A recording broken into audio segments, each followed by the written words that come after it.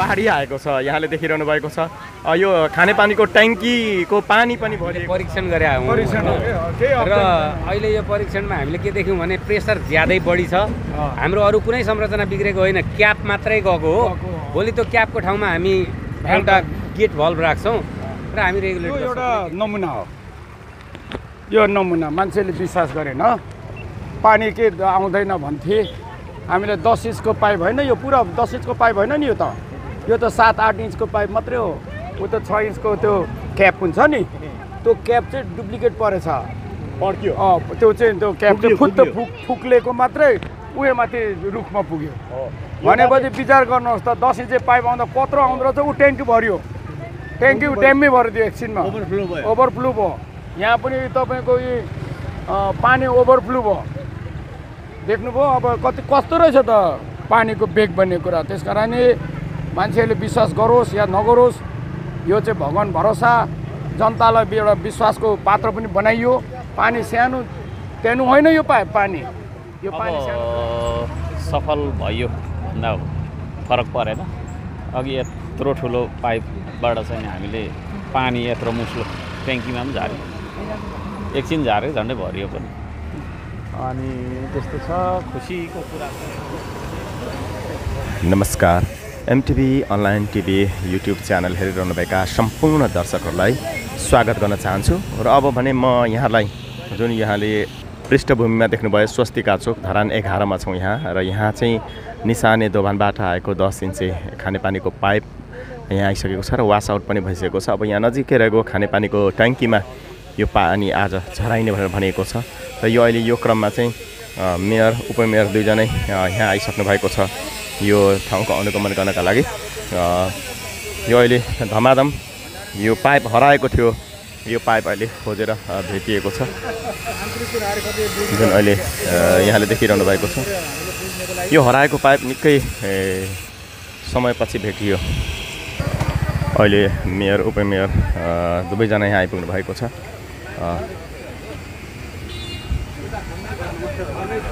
यहाँ अहिले के भइरहेको छ भन्ने सवालमा हामी यहाँलाई अपडेट दिइरहेका छौँ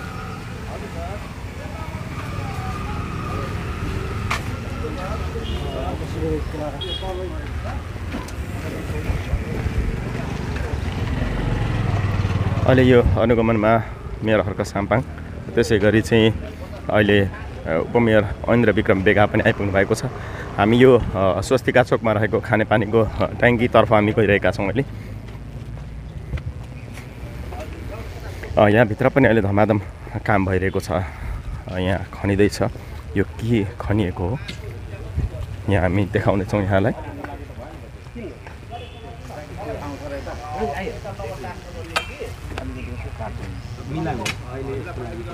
हुन्छ म भन्छु के भएर छ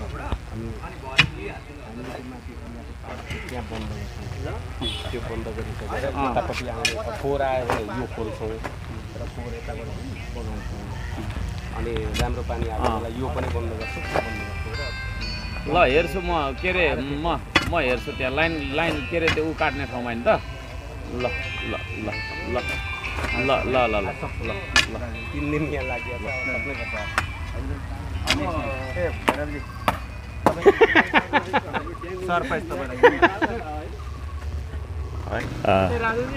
अहिले यहाँको स्वस्तिका चोक खानेपानीको ट्याङ्कीमा भइरहेको कामको बारेमा यहाँलाई म अपडेट गराउनेछु अहिले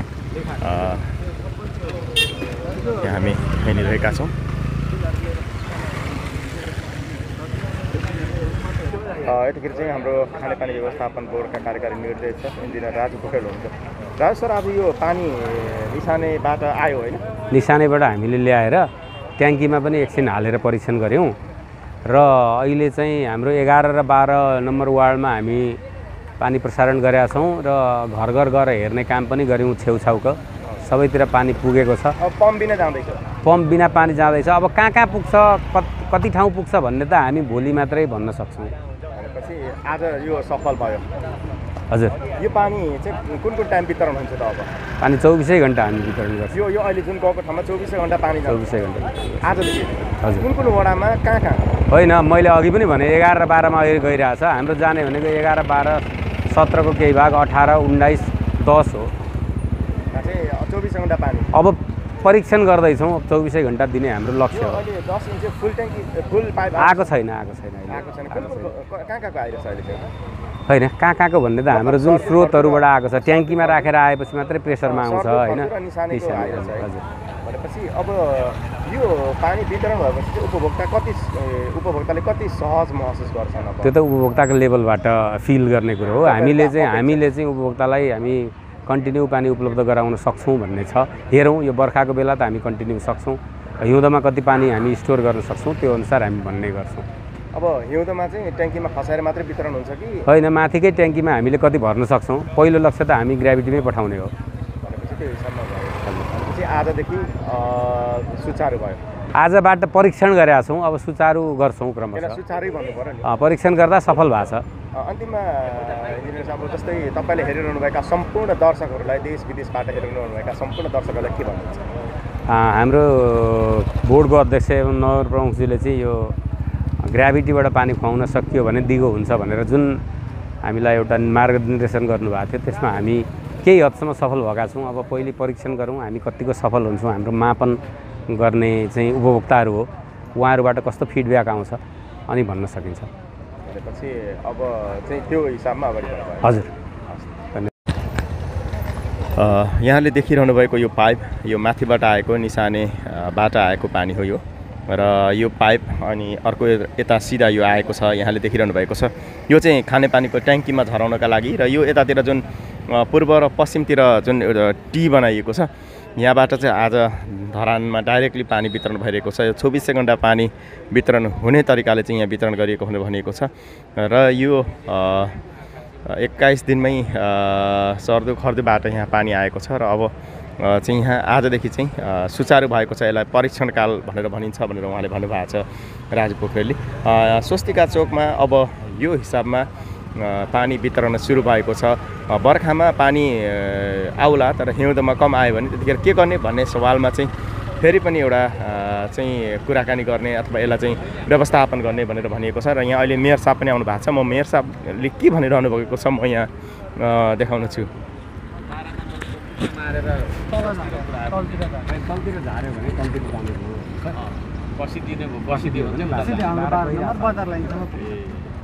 अनि हाम्रो सिनेमा हल नगरपालिकाको ठिक पछाडितिर चाहिँ हाम्रो कताबाट छ? माथिबाट छ, माथि अन्नपूर्ण चोकतिरबाट छ। अन्नपूर्ण चोकबाट छ हो, त्यहाँ एउटा अन्नपूर्ण चोकबाट छ सर। त्यहाँ सानो पाइपहरू पारी मिटिङ के अरे राखौँ कि कुन पाइप कहाँबाट कता जान्छ भन्ने पत्ता लगाउँ क्या। मेन प्रब्लम सर हामीलाई के आएको भने जुन उपभोक्ताले आफै लगेको पाइप छ नि सर, त्यो चाहिँ ठ्याक्कै पत्ता लगाउनै सकिँदैन सर। त्यो चाहिँ प्रब्लम हो सर, मेन प्रब्लम चाहिँ त्यही नै हो। यो जमिन मुनि के छ भन्ने स्क्यान गर्ने मेसिन हुँदैन? यो हुन्छ सर, हुन्छ। यो एउटा ट्रेनिङमा हामीले पनि थाहा पाएको के छ अस्ति यहाँ मलाई दिनभरि अनि यहाँसम्म खन्दा हैरान भयो है, छैन पानी।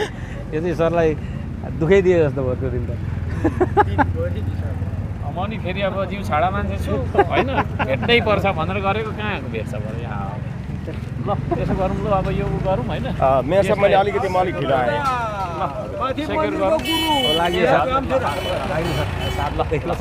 आज चाहिँ अब निसानेबाट पानी आएको चाहिँ ग्राहकको घरसम्म वितरण गरियो, अब त सक्सेस भयो। अब सफल भयो भन्दा फरक परेन। अघि यत्रो ठुलो पाइपबाट चाहिँ हामीले पानी यत्रो मुस्लो ट्याङ्कीमा पनि झाऱ्यो, एकछिन झाऱ्यो झन्डै भरियो पनि। अनि त्यस्तो छ, खुसीको कुरा छ।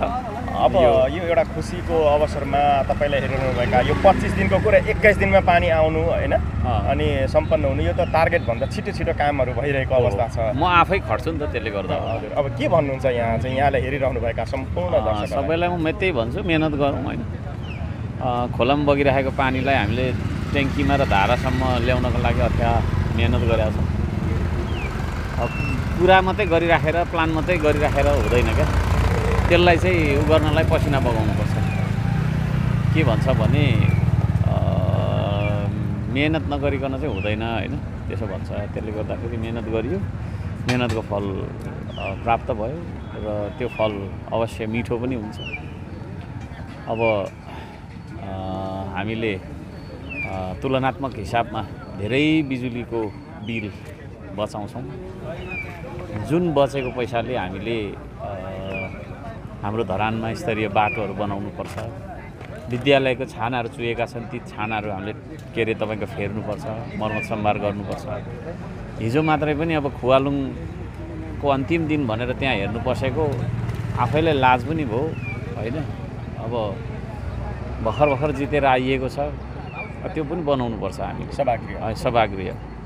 अनि बस्दाखेरि उकुस गर्मी होइन, अँध्यारो, लाइटिङ पनि त्यति राम्रो नभएको यस्तै स्थितिमा हामी बसिरहेका किन छौँ त भन्दाखेरि हाम्रो चाहिँ नि यस्तै फजुलका खर्चहरू भइरहेछन्। अब हामीले बिस्तारै पानीमा आत्मनिर्भर बन्नै पर्छ। पानीमा बनिसकेपछि बिजुलीमा पनि हामी आत्मनिर्भर बन्यौँ भने धरानले यति धेरै पैसा बचाउँछ जुन पैसाले चाहिँ हामीले अरू सेगमेन्टमा होइन अब बाटोघाटो, शिक्षा, स्वास्थ्य, पर्यटन जस्ता विषयहरूमा हामीले खर्च गर्न सक्छौँ। र यो कुरा छ यसको लागि, तर श्रम चाहिँ गर्नुपर्छ। म त त्यही भन्छु, श्रम बिना त हुँदैन है। म चाहिँ नि आफै पनि पुरै खटिराखेको हुन्छु र म प्रेरणा त्यति दिन चाहन्छु कि हात बाँधेर अल्छी के अरे मानेर अर्डर गर्दै बसेर केही पनि हुँदैन है। अर्डर गर्दै बस्यो भने नि त्यो अर्डर कसले चाहिँ होइन तपाईँको चाहिँ नै इम्प्लिमेन्ट गरिदिने, कसैले गर्दैन। त्यसो भएको कारणले गर्दाखेरि अब हामीले यो कुराहरू बुझ्न जरुरी छ। अब यस पछाडि हामी शिवझट्टाबाट पनि पानी ल्याउँछौँ भन्ने हामीले गरेका छौँ र यो दसैँ पछाडि हामी त्यहाँबाट पनि ल्याउँछौँ र धरान 15लाई पनि लाभान्वित हुने गरी काम हुन्छ। हाम्रो खर्दुको प्रोजेक्ट अर्को फेरि अब सञ्चालनमा आउँछ, सर्वे भइसकेको छ।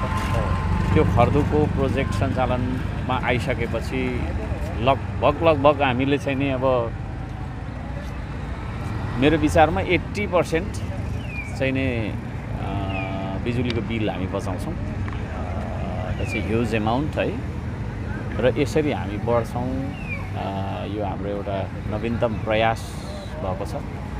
सम्पूर्ण श्रमदाताहरूलाई, आर्थिक सहयोगकर्ताहरूलाई, सबै शुभेच्छुकहरूलाई शुभकामना व्यक्त गर्ने समर्थकहरू सम्पूर्णहरूलाई म धन्यवाद दिन चाहन्छु। र एवं रीतिले नै अब धरानमा विकासका अन्य कामहरू पनि हामी गर्दै अगाडि बढ्छौँ। एकपछि अर्को हाम्रो सफलता सुनिश्चित छ। अब मेयर साहब जस्तै यो अहिले यो पाइप भूमिगत गर्दा खनिएका ती यो ठाउँहरू जुन बाटोहरूमा टाइल उकाइएको छ, रोड भत्काइएको त हामी बनाउँछौँ। यसलाई चाहिँ अब कहिले बनाउने भनेर पनि भनिन्छ।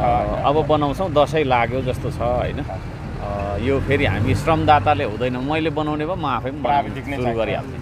त्यसले गर्दाखेरि अब श्रमदाता जसले यो गरेको हो नि त्यही मान्छेलाई बोलाउँछ। जस्तै जुन उसले गर्यो नि, अब त्यही मान्छे एभाइलेबल छैन भने त्यस्तै अर्को के अरे कोही त छ नि त पक्कै पनि होइन। एउटै मात्रै त हुँदैन मिस्त्री त। त्यसले गर्दाखेरि त्यसलाई गरेर चाहिँ अब यहाँनिर यो पहिला चाहिँ हामीले यो के अरे गर्छौँ, के भन्छ अरे त्यो कम्प्याक्ट गर्छौँ होइन। ढ्याक गरेर चाहिँ कम्प्याक्ट गर्छौँ, माटो मिलाउँछौँ। कम्प्याक्ट गर्नुपर्छ, किनभने नत्र फेरि पछि धन्द्रो हुन्छ क्या होइन। अनि पछि धन्द्रो नहोस् भनेर कम्प्याक्ट गर्छौँ। सोइल कम्प्याक्टिङ गरिसकेपछि त्यहाँनिर त्यो बालुवा सालुवा के लगाएर बनाउँदो रहेछ यस्तो टाइल हुन्छ। र जहाँ हामीले चाहिँ यसरी यो के अरे यो के भन्छ फोड्या छौँ नि यो बाटो बन्दाखेरि त्यही मान्छेलाई म भन्छु होइन। उसैले चाहिँ नि त्यसमा पनि केही यसो अब मिलाएर गर्न सकिन्छ र जस्तो थियो त्यस्तै बनाइदिनुपर्छ।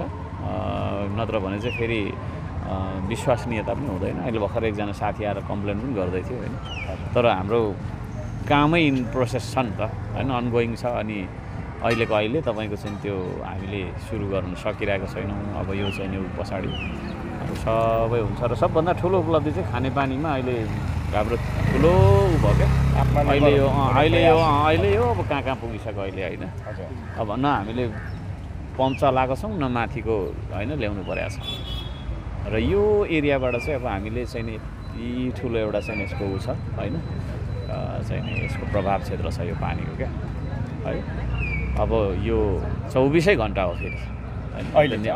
24 घन्टा हो। अब पानी त आएको 12-11 यो त्यो 16तिर पनि यहाँ हामीले भल्भ मिलाउने बित्तिकै माथि तितिरी गाछीतिरबाट 16तिर पनि गइहाल्छ होइन।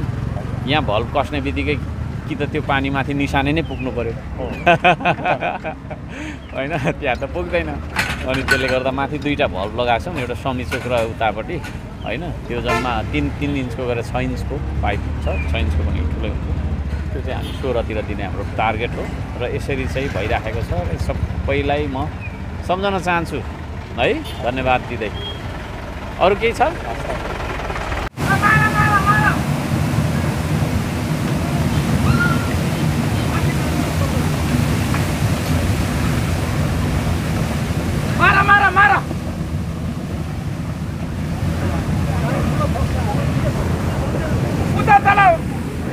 पानी अत्यन्त ठुलो फोर्सले आएकोले गर्दा यहाँ पाइप विस्फोट भएको छ देखिरहनु भएको छ यहाँ यसरी यति ठुलो पाइप विस्फोट भएको छ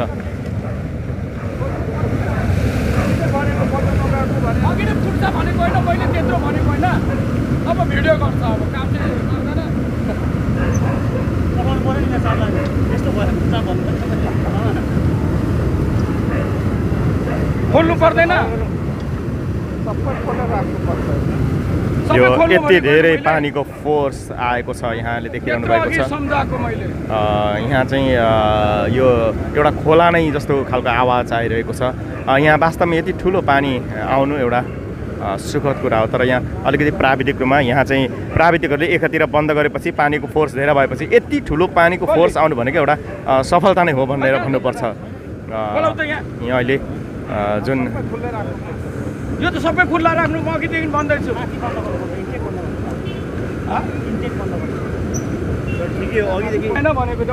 यो चाहिँ अहिले जुन पाइप बन्द गरिएको थियो होइन अब अन्त जाने वितरण गर्ने ठाउँमा बन्द गरिएको थियो त्यसले गर्दा यो एकहोरो भइरहेको थियो यसले गर्दा चाहिँ अहिले धरानमा साँच्चै बाढी आएको छ यहाँले देखिरहनु भएको छ यो खानेपानीको ट्याङ्कीको पानी पनि भरिएको छ होइन यो वास्तवमा यत्रो ठुलो फोर्स यो तरिकाले पानी आयो भने धरानमा खानेपानी समस्या पक्कै पनि समाधान हुन्छ भन्ने हामीलाई लाग्छ यो व्यवस्थापनमा अलिकति चुनौती छ किनभने अब यो प्राविधिक हिसाबमा थुप्रै के समस्याहरू हुनसक्छ यो यस्तो तरिकाले चाहिँ यो निकै चुनौतीको कुरा नै हुन्छ यो बारेमा अलिक प्राविधिकहरूले चाहिँ प्राविधिक रूपमा चाहिँ विशेष रूपमा काम गर्नुपर्छ भन्ने मलाई लाग्छ अब जस्तै चाहिँ यो ठाउँमा पानी आउँदैन भनेर चाहिँ धेरैले आलोचना गर्ने गरेको हामीले रिपोर्टिङ गरिरहँदा पनि त्यस्तो खालको अवस्था देख्थ्यौँ तर हेर्नुहोस् त यति ठुलो पानी आइरहेको छ अहिले यहाँ विस्फोट भएको छ यहाँ पाइप नै विस्फोट भयो किनभने यो चारैतिर पाइप टालेर 24 घण्टा पानी वितरण गर्ने तरिकाले चाहिँ आज जुन एउटा भएको थियो तर अहिले चाहिँ यहाँ यति ठुलो पानी चाहिँ पाइप नै फुटेको छ यहाँ ट्याङ्कीमा देख्नुभयो ट्याङ्कीमा पनि त्यत्रो ठुलो पानी पोखिएको छ यसरी यसलाई अझ व्यवस्थित गरेर यसलाई मजबुत बनाउन जरुरी छ र यस्तो यो फोर्सले पानी आयो भने जुन हिजो आइयुडिपीले चाहिँ पम्प नै नचलाइकन 3 तला 4 तला माथि पानी चढ्छ भनेर भनेको त्योभन्दा पनि अब चाहिँ यो यहाँले देखिहाल्नुभयो पक्कै पनि 2-3 तला माथि मजाले चढ्ने रहेछ भनेर हामीले देखेका छौँ र यसलाई अलिक व्यवस्थित र मजबुत बनाउन जरुरी देखेको छु र प्राविधिक हिसाबमा इन्जिनियरहरूले पनि यसबारेमा आफ्नो ध्यान केन्द्रित गर्नुपर्छ भन्ने मलाई लाग्छ अहिले अब मुहानमा नै पानी मार्नुपर्ने अवस्था आयो किनभने यति ठुलो पानी आएको छ जुन पानी योभन्दा अगाडि वासआउट भएको थियो वासआउटले गर्दाखेरि त्यति मात्रै होइन वासआउट भयो होइन वासआउट पछाडि चाहिँ अब अहिले यो चाहिँ स्वस्तिका चोकमा आज चाहिँ घर घरमा 24 घण्टा पानी पठाउने भनेर चाहिँ जुन जडान गरिएको थियो यो निरन्तरको पानी परेको कारण यो हुन सकेको थिएन तर आज चाहिँ यसरी चाहिँ यहाँ चाहिँ पठाइरहेको अवस्थामा 81 यसरी ठुलो यो पाइप नै विस्फोट भयो हेर्नुहोस् त यति ठुलो फोर्सका साथ पानी यसरी चाहिँ आज स्वस्तिका चोकमा आइरहेको छ यसलाई व्यवस्थित गर्न सक्यो भने धरानमा साँच्चै खानेपानी समस्या समाधान हुन्छ भन्ने मलाई चाहिँ लाग्छ अब यहाँले कहाँबाट हेरिरहनु भएको छ देश विदेशबाट जहाँबाट हेरिरहनु भएको छ यो जुन अहिलेको यो दृश्य देखेर तपाईँलाई लागेको क्रिया प्रतिक्रिया जनाइदिनु हुन पनि हामी हार्दिक अनुरोध गर्दछौँ यतिखेर चाहिँ यो परियोजना यो योजनामा सक्रिय रहेर खटिरहनुभएका उहाँले आफूलाई खोलाको म्यानेजर भन्नुहुन्छ होइन दत्तकुमार लिम्बू हुनुहुन्छ उहाँसँग हामी कुराकानी गर्छौँ आज त यो विस्फोटै भयो त स्वस्तिका चोकमा दत्तकुमार लिम्बूको यो एउटा नमुना हो यो नमुना मान्छेले विश्वास गरेन पानी के आउँदैन भन्थे हामीले 10 इन्चको पाइप होइन यो पुरा 10 इन्चको पाइप होइन नि यो त 7-8 इन्चको पाइप मात्रै हो ऊ त 6 इन्चको त्यो क्याप हुन्छ नि त्यो क्याप चाहिँ डुप्लिकेट परेछ त्यो चाहिँ त्यो क्याप चाहिँ फुक्लेको मात्रै उयो माथि रुखमा पुग्यो भनेपछि विचार गर्नुहोस् त 10 इन्च पाइप आउँदा कत्रो आउँदो रहेछ ऊ ट्याङ्की भरियो ट्याङ्की ड्याममै भरिदियो एकछिनमा ओभरफ्लो भयो यहाँ पनि तपाईँको यी पानी ओभरफ्लो भयो देख्नुभयो अब कस्तो रहेछ त पानीको बेग बन्ने कुरा त्यस कारण मान्छेले विश्वास गरोस् या नगरोस् यो चाहिँ भगवान भरोसा जनतालाई एउटा विश्वासको पात्र पनि बनाइयो पानी सानो तिनो होइन यो पानी सानो तिनो होइन उनीहरूले भन्छ हामीलाई के अरे बर्खा हिउँदामा त कमिला हिँड्छ त्यो पनि नातिनुहोस् 6 इन्चको पाइप 10 इन्चको पाइपमा हामी हालेर यहाँ यो ट्याङ्की चाहिँ 10 घन्टाभन्दा पनि अगाडि 8 घन्टाभित्रमा हामी ट्याङ्की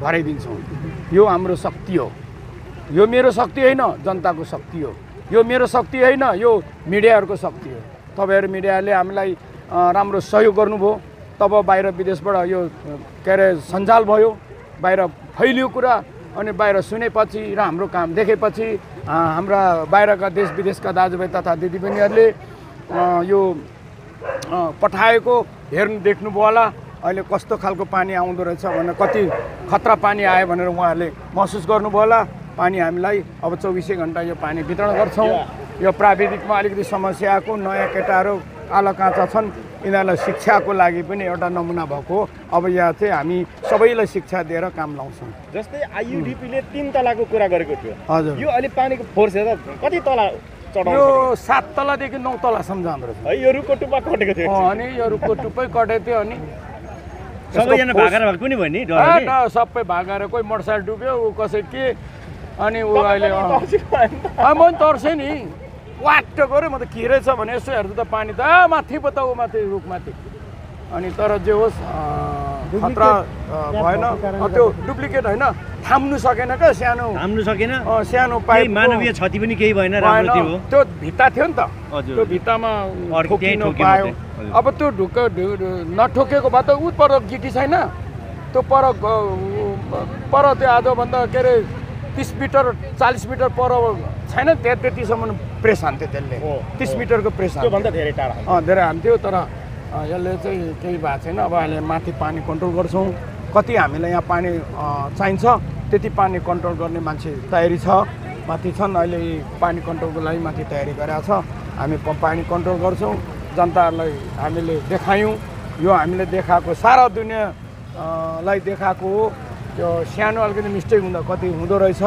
र पानी नभएको होइन अब जस्तै यहाँ हेर्नुहोस् त यो खनेर हामीले हराएर डोजर लाएर खोजेर समय लागेर त्यहाँको पाइप पनि त त्यो पाइपभित्र पनि हालिदिएको छ 8 इन्चको पाइप फेरि ऊ नगर्नुहोस् है हजुर 8 इन्चको पाइप यो पाइपमा हालेर रको 6 इन्चको पाइपमा त त्यहाँ ऊ भएको फेरि 10 इन्चको पाइप त होइन नि फेरि 6 इन्चको पाइपमा प्रेसर के हुन्थ्यो तर 8 इन्च त यता ठुलो पाइपमा हालिदिएको छ हजुर पुरानो पाइपमा एडिपीको हो कि यो पहिलेको पुरानो पाइपमा हालिदिएको छ अनि त्यसले थाम्नु नसकेर 6 इन्चको पाइपमा उसले त्यो क्याप चाहिँ गएको हो क्याप गएको अरू केही पनि होइन सामान्य हो यो कुरा यो चाहिँ के एउटा मात्रै हो भने तिमीले पानी ल्याउनै सक्दैन खुवाउनै सक्दैन भन्नेहरूलाई चाहिँ एउटा नमुना देखाइदिएको है हजुर अरू केही पनि होइन घटना सर्न होइन यो चाहिँ त्यति नमुना देखाइदिएको है हजुर त्यति हो मेरो चाहिँ हजुर ल धन्यवाद वास्तवमै भन्नुपर्दा चाहिँ यहाँले देखिरहनु भएको छ यहाँलाई हामीले देखायौँ पनि यहाँको चाहिँ जुन पानी एउटा विस्फोट भयो यस्तो तरिकाले विस्फोट भयो जुन चाहिँ एउटा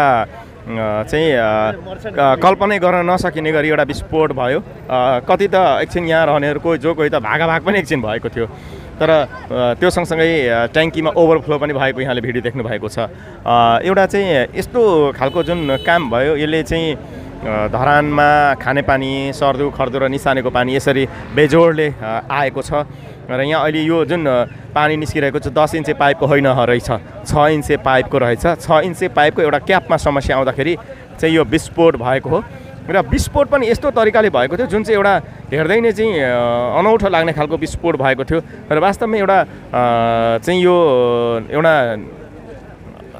नमुना भनौँ किनभने यसलाई त्यस्तो नराम्रो भन्दा राम्रै भन्नुपर्छ यहाँलाई देखाउँ यो रुखभन्दा माथि चाहिँ उडिरहेको थियो पानीको फोहरा होइन अहिले चाहिँ अलिकति केही भएको छ र त्यो सँगसँगै ट्याङ्की पनि भरेर चाहिँ ओभरफ्लो भएको थियो। भुइँमा लागेर मात्रै त्यहाँ पुगेको भुइँमा जोतेर मात्रै ठाडो भएको भए कति माथि जान्थ्यो? ठाडो भएको त माथि 20-30 मिटर ठाडो जान्छ नि है त्यत्रो प्रिपरेसन माटोको ऊ हिलोसँगै उडेको थियो पानी।